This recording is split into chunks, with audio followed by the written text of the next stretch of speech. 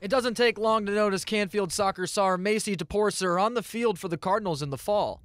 The senior is coming off a 29-goal season where they were district champs and will easily reach 50 career goals and 30 career assists during her senior season. It's super exciting. It's crazy how fast it came. But all these girls, a lot of us have played together growing up, so it's kind of just a natural thing. We're all best friends, so it just flows.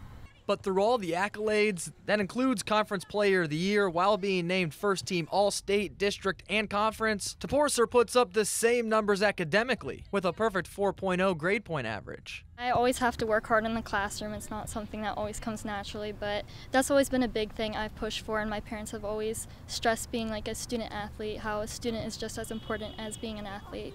Maci plans to study mechanical engineering at Purdue-Fort Wayne, where she's already committed to continue her soccer career. Same thing with soccer, like how you have to prepare and practice to get good at something. I feel like the same thing goes for the classroom, so just putting in the work and making sure you're doing your homework and doing all the work you can to make sure you can succeed. Canfield senior Maci Toporcer is our Student Athlete of the Week.